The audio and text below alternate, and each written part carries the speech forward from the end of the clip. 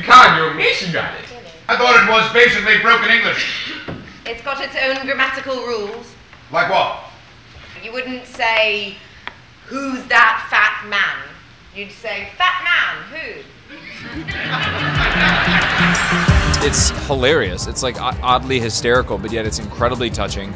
There's never a dull moment. It's kind of revolutionary and it brings you into a world that we haven't really seen on stage before. I was thinking about how we all want to belong and, you know, we don't always feel like we do belong, and that there's something primal about the family, the way that we have crazy rules and crazy ways of talking, and even down to how we eat our food within a family. You sort of learn from your parents, and that there's something tribal about that and very basic. Honestly, I read the script for the first time and I just did not understand it.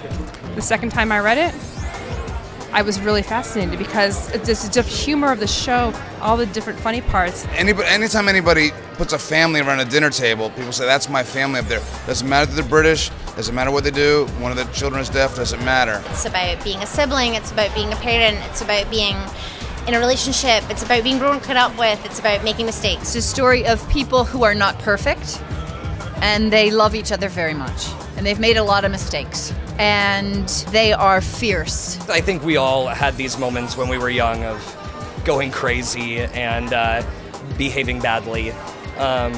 Really kind of spoke to me. Whether or not you have someone in your family who's deaf or hearing impaired, I hope it's the need to communicate and the need to be heard and the need to listen. We can go years and years and years without standing up for ourselves and saying, no, I need to be heard in my own language. It is a gorgeous play.